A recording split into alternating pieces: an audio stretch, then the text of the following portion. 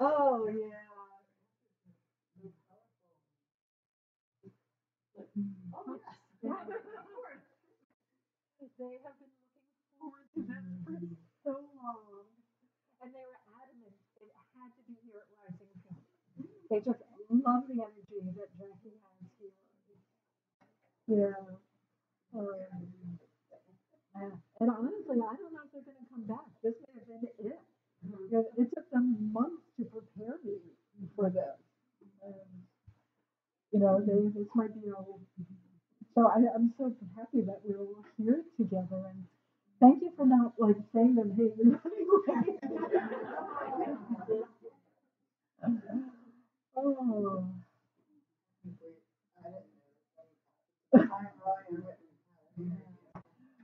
yeah. That was, well, thank you all. Thank you. I can tell you from my perspective, it was almost like I was in the audience with you, except, um, like when you're watching TV and you're like sort of semi napping. It was a little bit like that. Like I was there and I was not there because they kept like pushing me. Yeah, I could hear everything they were saying, but they really did not want my energy in it at all. Um, but it was I know they were having the most wonderful time, and I could see like the energy that was connecting everyone and connecting you, the energy coming down, and I could see like so many different light beings, divine beings, like coming in and out, and messages being sent to everyone. Like, I, and they were like, they looked like almost like little fairies or sprites, like flying in with messages. Like, it was wild. So I was distracted by the bright shiny colors. uh, so I can tell you, if you had personal messages through this, honor them, honor them. Um, and the more you remain open and receptive to whatever, just tap back into this. They can send more, like all the questions they answered will make more and more sense as you're going forward. Um, yeah, yeah, yeah. It's just like a network, a grid. Um,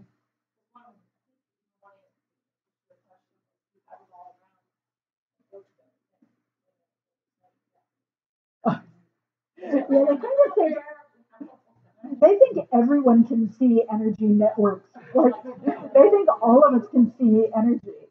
And I think that also works with what they were saying about seeing things not from our human eyes, but going up from the global and cosmic perspective. Because then you really do see the networks more. So mandalas are just grids, networks. And when you think about it, like our chakras are not just glowing orbs in our body. They are areas where different energetic lines, some physical, some non-physical, cross each other so much so that they set up a glow.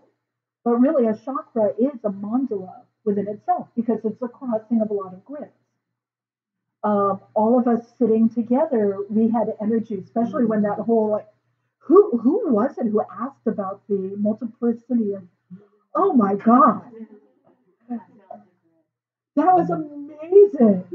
That was amazing. I'm like, you know, as soon as you said that, like I was like going, huh? And they're like, get out of here.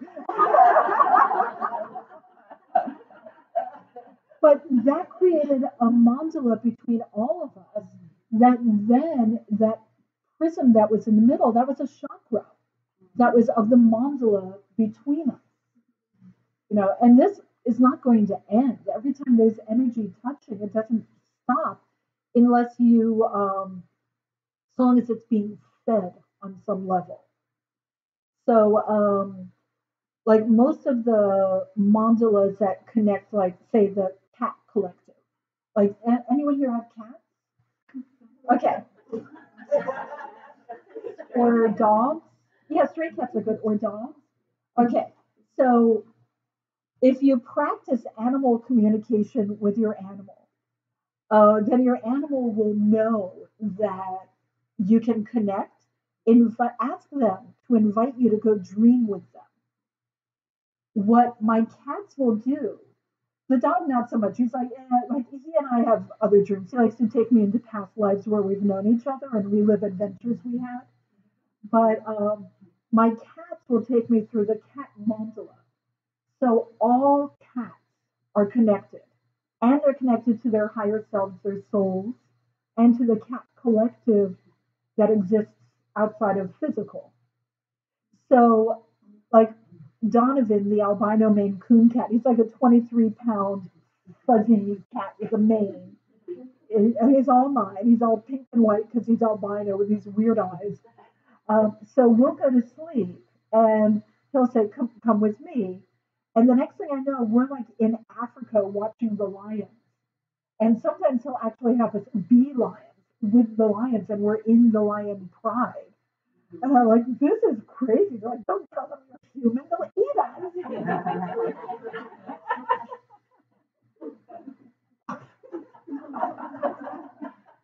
And I'm like, Donovan, you're a house cat. How do you know about lions? And he's like, because it's the cat collective. He said, now the house cats have their own collective, and like the different breeds of cats, like cats of this area, that area, have their own mini collective, their own mini mandala, but they're all connected. So, so that's a mandala. Um, like what is that Keanu Reeves movie series? The Matrix. That's all mandalas. Um, but if you think about it, like so we're each in a mandala or a tribe with our own higher self and all of our past lives, right? So I am the sum of me, my higher self, all my past and future lives, and all the essence within me that has not gone to life and who has like spent time with other races or beings. And I'm connected with all of them. So I'm like my own walking mandala that's connected. Well, what if we knew each other in a past life? So our past lives have this connection. We're here now. We already got this connection. Okay. I mean, and what if we work together outside of life?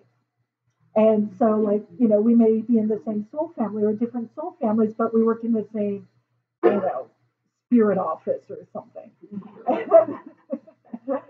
And you guys know each other in a past life. And, like, like there's all these connections. So if you really spend time looking at connections, you get to the point as you go outward, outward, outward, where all existence is one chakra. So I know it's like the what's that? A good one. And when you see where there's like avarice or hatred or whatever, that's like the same as like when they were saying, look inside and see if there are blemishes like on a piece of fruit. So wherever you have people living in hate, those are like blemishes on the fruit. So if I'm me looking at a whole group of people who live in hate, i.e., like politicians in our country, like not all of them, obviously, we got AOC, and um, but the ones who are like trying to, like, oh, the gas companies pay me a lot of money to like put down solar power, and there's like so much fear and hate there. If you go and like, if I go up against that, I'm overwhelmed. What am I going to do? I'm just a girl. But if I go to the higher level, I've learned to see all reality as one chakra. And then I look at that, it's just the tiniest little essence of darkness. And from there, we can send a lot of love and light to it, and it has an effect. So that's part of what she was talking about. And that goes also into who brought up multiplicity one? That was you, right? That also goes to there. Who brought up the black bear? That was you. Awesome.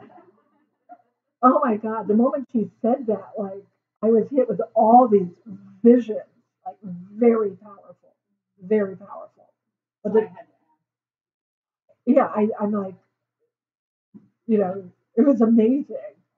But well, there's no need for you to like satisfy my overwhelming curiosity.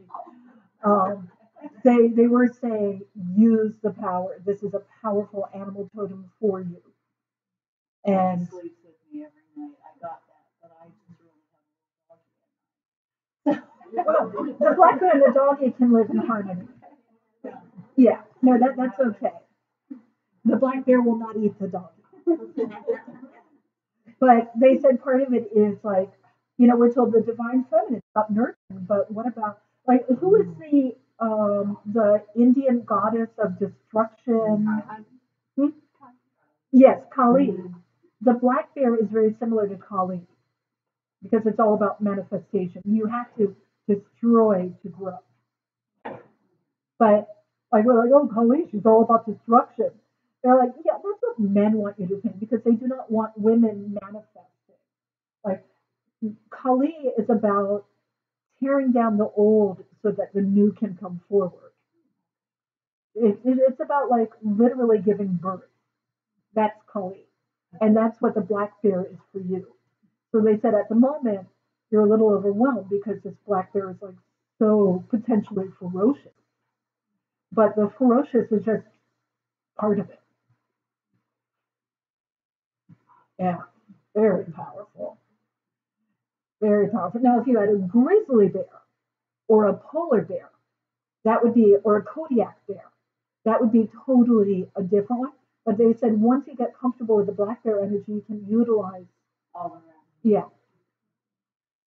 Yeah. They're Getting like comfortable with it. That's the key. Yeah. Yeah. Allowing it to. Yeah, don't be worried about like you can even say to the black bear, your ferociousness scares me. Show me, please show me stuff that's not frightening so we can get to know each other. Yes.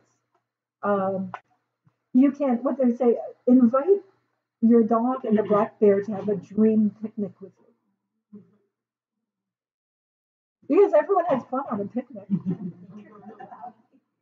Yeah, a tea party picnic. As we all know about the teddy bear picnic, right, right. Okay, that's where that Yeah. Well, thank you all so much. This was amazing. Thank you.